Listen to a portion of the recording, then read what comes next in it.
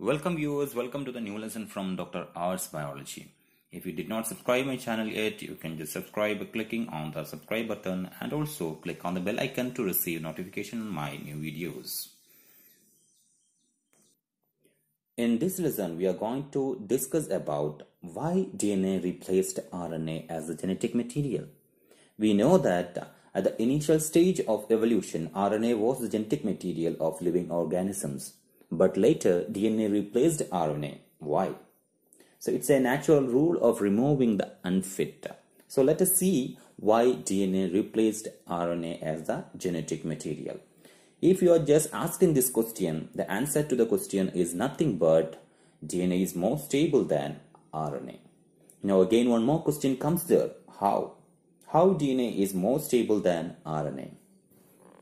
We can describe DNA is more stable than RNA by discussing three aspects. First one is DNA is less reactive. And the second thing is DNA is double-stranded. And third thing is DNA is non-catalytic. So let us see these aspects one by one. So the first and important point that makes the DNA more stable than RNA is nothing but the presence of deoxyribose sugar.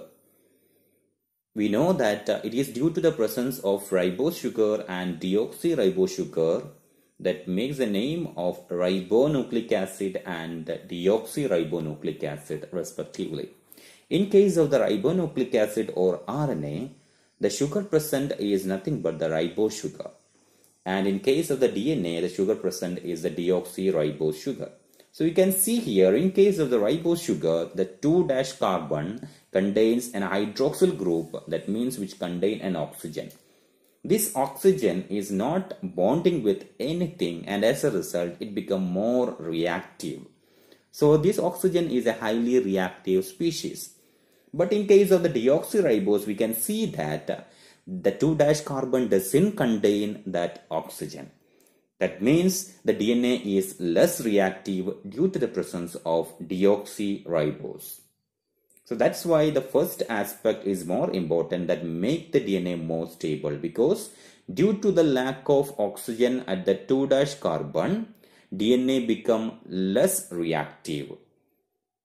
It is indirectly due to the lack of less reactive or more reactive oxygen species absence. So absence of oxygen, that reactive oxygen at 2' carbon, makes the DNA less reactive and therefore more stable.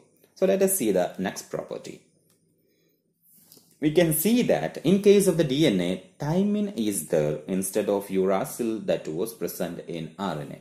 Now what is the advantage of thymine in DNA compared to the uracil? So you can see here, the thymine is nothing but the methylated uracil. The presence of methyl group is actually making thymine more resistive or more resistant against the enzymatic reactions. So nuclease activity can be prevented by the presence of this methyl group. So the methylation is actually making this particular thymine more resistant against enzymatic degradation or any other kind of unstable nature. Hope you remember, we heard about the methylation of the tip of DNA or the nucleic acid to make them more stable. So the same principle is applicable here. Due to the presence of methyl group in this particular position makes the thymine more stable than uracil. So in RNA, uracil is there, in DNA, thymine is there. So due to the presence of thymine, DNA become more stable. Let us move to the next aspect. We can see that the DNA is double-stranded in nature. So what is the advantage of double-stranded nature of DNA over the RNA? So we can see that as DNA is double-stranded, a complementary base pairing is happening, and this complementarity allows editing in the proper way. How it is allowing editing? Because we know that semi-conservative mechanism of DNA replication is happening. That means one template strand will be the one which is there in the previous DNA, and from that a new strand will be made. Okay, so during the addition of nucleotides, if any error happens, that means instead of guanine, if adenine is added, then the error checking mechanism, the proofreading mechanism will be reading that and it will be just matching with the template strand. If it is not matching, then it will be replacing guanine or replacing adenine, and then guanine will be added. So that mechanism is possible only because of the double-stranded nature of the DNA. So the second positive thing about the DNA double-stranded nature is the arrangement of hydrophobic and hydrophilic groups in the DNA double helix. As a result, the interaction become least, and as a result, finally, the DNA become more stable. So you can see here in this particular figure, this particular sugar and phosphate group actually represents the hydrophilic group, and the nitrogen bases is representing the hydrophobic group. So we can see here in double-stranded DNA, the hydrophobic nitrogen bases are occupying inside of the DNA. As a result, it is less interacting with the hydrophilic nature of the cytoplasm or nucleoplasm or whatever it may be. Okay, but in case you can see that the hydrophilic sugar and phosphate groups are outer part of the DNA, and as a result it can interact with the outer environment, which is actually hydrophilic. So this is possible only because of the double-stranded nature of the DNA. And the third thing is the stacked nature of DNA base pairs. Stacked means we can see that the nitrogen bases in DNA is actually placed one above the other. Just like if you are just placing one coin above the other, that stacked nature is there in DNA nitrogen bases. So you can see in this particular figure, so this particular figure is actually representing that stacked nature. So you can see that this yellow, the yellow represents, or the yellow and blue represents the pyrimidines, and the red and brown represents the purines. So you can see that these are arranged one above the other. So from one base pair to the next base pair, the nitrogen bases are arranged one above the other. You can see in this particular figure also. So this particular arrangement gives greater freedom for electrons, and thus it makes the DNA more stable, and it makes the DNA helix more stable. Now coming to the last aspect, we can see that the RNA is catalytic in nature. How RNA can act as a catalyst? We know that we heard about the ribozymes.